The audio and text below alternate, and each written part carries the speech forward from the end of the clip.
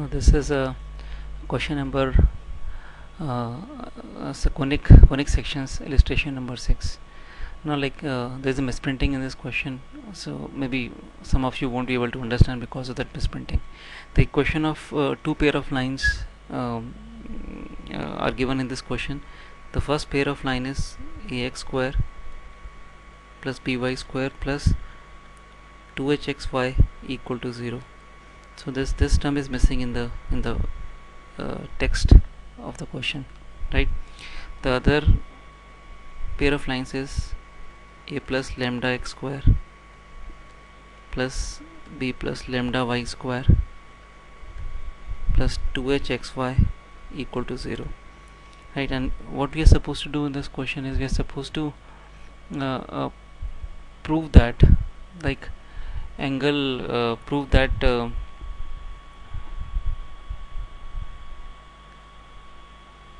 angle between one of the lines of this and one of the lines. See, we have to prove that if I take one line from the first pair and one line from the second pair, the angle they make is same as the angles between the other lines of the pair, right? If suppose the two pairs of lines are this is L1 and L2 and this is P1 and P2, so we have to prove that angle which L1 and P1 is making is same as angle between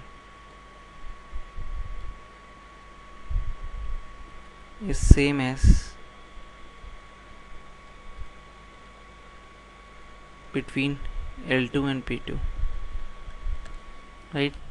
So that is what we have to show. Now see, though it is not mentioned in the question, but first of all, see how the situation can happen, how the two pairs of lines can have this situation where the angle between the one pair of angle between the one of the lines of the pair is same as the angle between the other lines of the pair. How this can happen?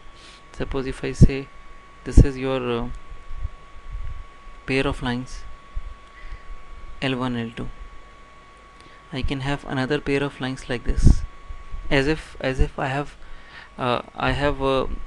squeezed this pair of lines. I have decreased this angle like this. I have squeezed this by angle alpha and I have squeezed this by an angle alpha. So it can be like this, or I can take it like on this side. I squeeze this by alpha and I squeeze this by alpha, you see. So one situation can be this angle is alpha, this angle is angle alpha. So this is your L1 L2, this is your L1 L2 lines, and this is your P1 and P2. So angle between L1 and P1 is same as angle between L2 and P2, right? So this is the scenario that is happening in the question. Or other way it can be same as like I draw pair of lines and I shift this alpha out, so my another pair can be like this. Again like this is your L1 L2, the new lines are P1 P2, and again the condition is true. Again like this is what we have supposed to show. This angle is alpha, this angle is alpha, right? Now third case in which it can happen is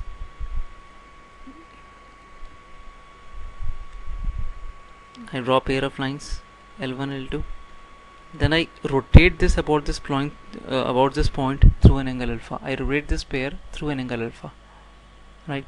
So this goes alpha down like this and this goes alpha like this. So this is my pair P1 P2. This angle is alpha, angle between L1 and P1. This angle is alpha, angle between L2 and P2. Now you can see out of the three situations, this situation is not the right situation. If you just consider the pair of lines and trying to figure out what's going on between them, this is not the case where the given two pairs are forming angle like this, right? So either the case is like this and like this, and in these two cases, in both the cases, what we're going to do to show that the pairs, lines of the two pairs form equal angles, right? We are going to show that angle bisector of L1 L2 pair, that is this, is same as angle bisector of P1 and P2, right? Because seeing if you know, in angle bisector this angle is same as this angle. If these two angles are equal, we know these are also equal, so these two are equal.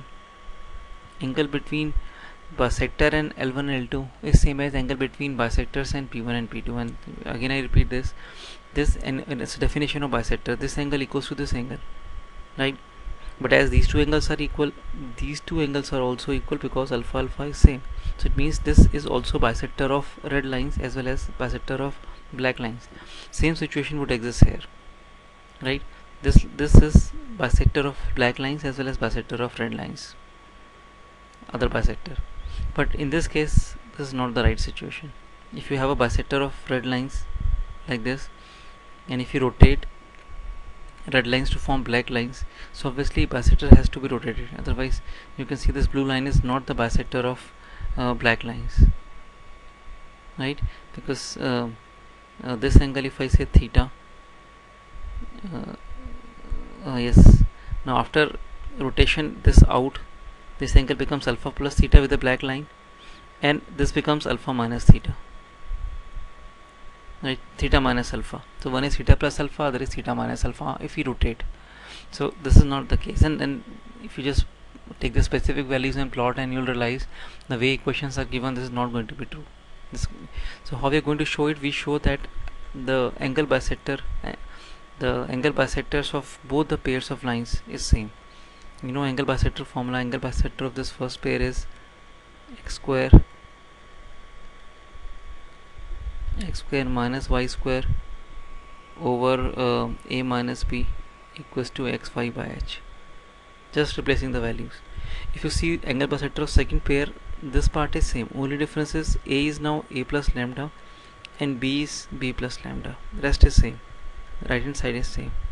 And you know lambda cancels out, so both of these pairs of lines, that is equations of bisectors,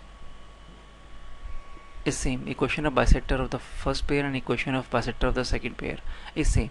And this shows that if bisector is same, it means, again now I have to give the conclusion another way around. If bisectors are same, it means this angle equal to this angle, right? And this angle equal to this angle. If this angle equal to this angle and this angle equal to this angle, means this angle equal to this angle.